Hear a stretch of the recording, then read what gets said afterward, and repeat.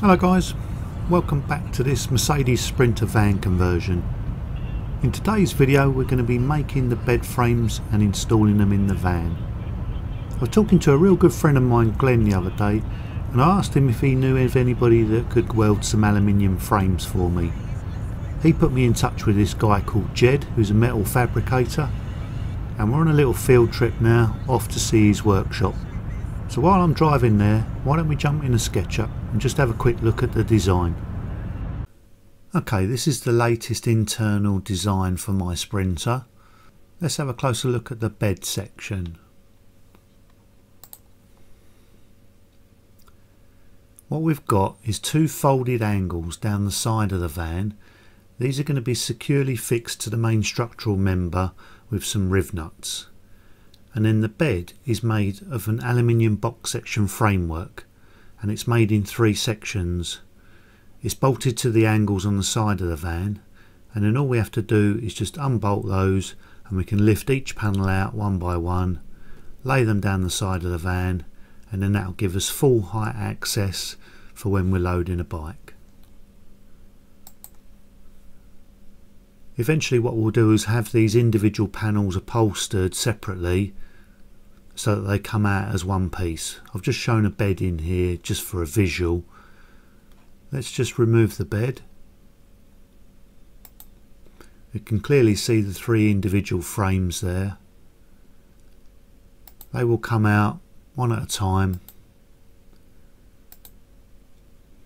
I'm also going to make this centre panel here removable. There'll be some concealed fixings. This panel will just pull out, and then that'll allow us access to load the bikes. And as you've seen when I was doing the flooring video, I've kept those tie down loops that were in the van originally, so we'll be able to put some ratchet straps over the bike and securely fix it in position. This will be the setup when we're transporting the bike or when we're moving around in the van. And then when we get to our destination, we'll simply remove the bike and reinstall the bed panels. Let's get back to Ged's workshop. We're inside Ged Thompson Engineering. Looks like Ged's already made two of the frames.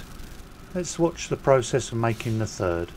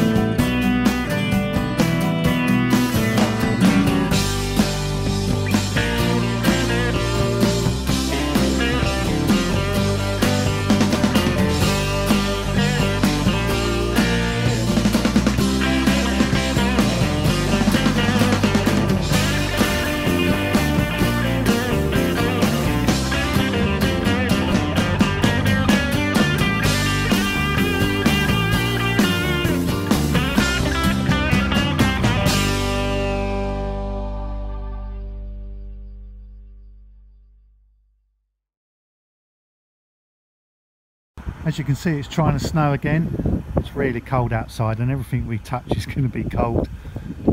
But we've got to soldier on, we've got deadlines to meet, we've got to get this van done. So let's get in there and get cracking. What we've had made is a folded aluminium angle. This angle is going to get bolted to this main structural member of the van. I'm going to drill some holes and then we're going to put some riv nuts in here, 8mm.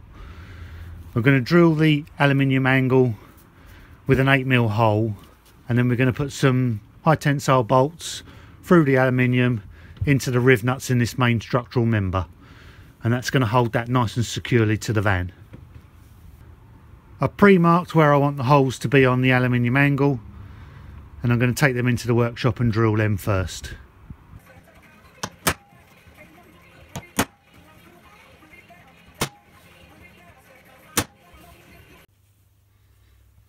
Now we're going to drill an 8mm hole through this aluminium angle, and we could probably do that all in one go because the aluminium's quite soft, but I like to do it in a couple of stages and not bite off more than you can chew. So we put a 4mm drill bit in the drill press. We're going to drill 4mm holes first, and then we'll come back and make them larger with an 8mm bit.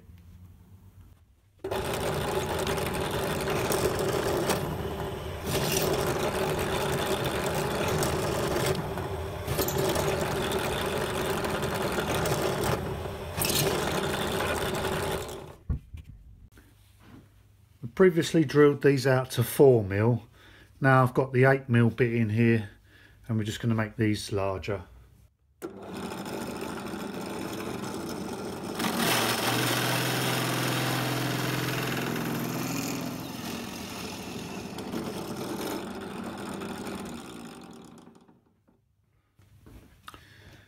That should now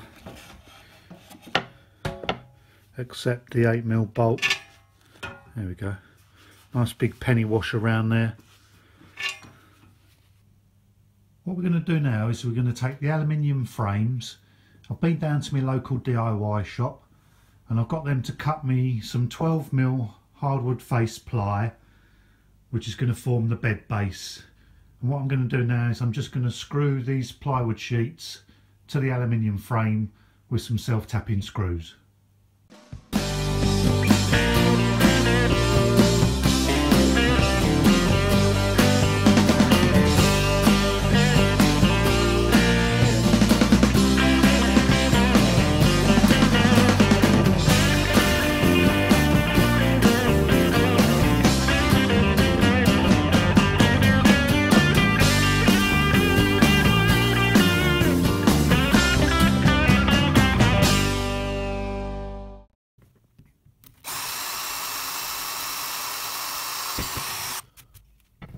Just drilled a pilot hole through the timber and through the first skin of aluminium.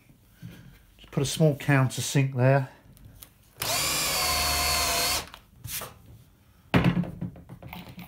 Then the pilot drill was slightly undersized. This is a 4mm screw and I've used a 3mm pilot drill, so the thread will still bite into the aluminium.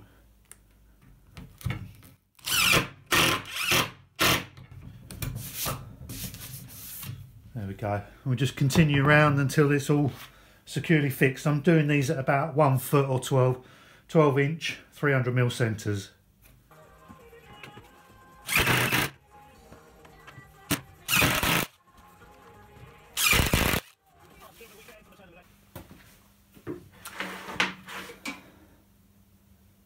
That's all the screws fitted, holding the ply to the aluminium frame.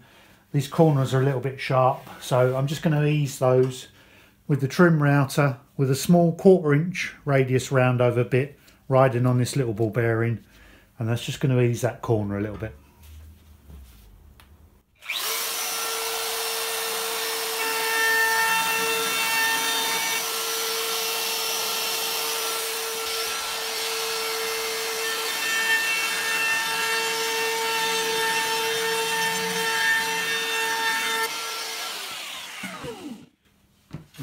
Let's just ease those corners a little bit.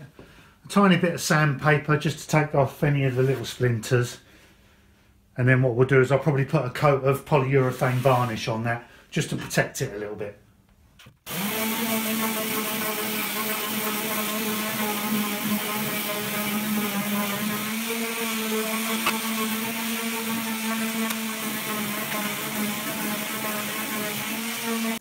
We've rounded over the corners with the trim router. We're giving it a nice light sanding, removed any splinters, and now we're just going to give it a couple of coats with a water-based polyurethane varnish. This should just help to protect it, seal the surfaces against any moisture, and just make it last a little bit.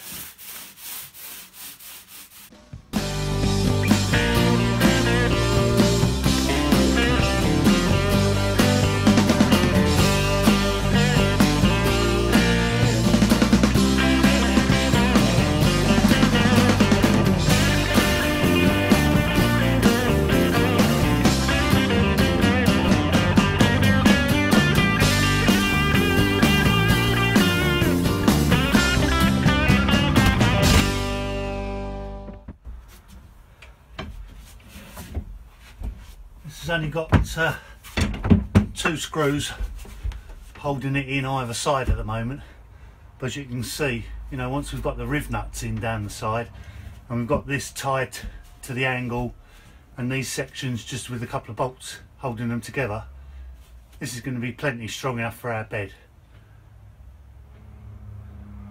Yeah, really pleased how this has come out. So that's the bed frames all put together. I've just put them in the van temporarily for the moment, and I've just held those angle brackets in with a couple of screws. I really wanted to show you how to install these riv nuts today, but unfortunately this cheap riv nut tool that I bought on the internet broke the first time I tried to use it. So that should be a lesson to me really, don't buy cheap tools. So hopefully next time we'll have a short little clip of me doing these riv nuts and just making sure those brackets are nice and tied in. And when we've got that bed frame bolted to those angle brackets, I'm going to put a couple of additional bolts to just hold it together, stop it sliding around.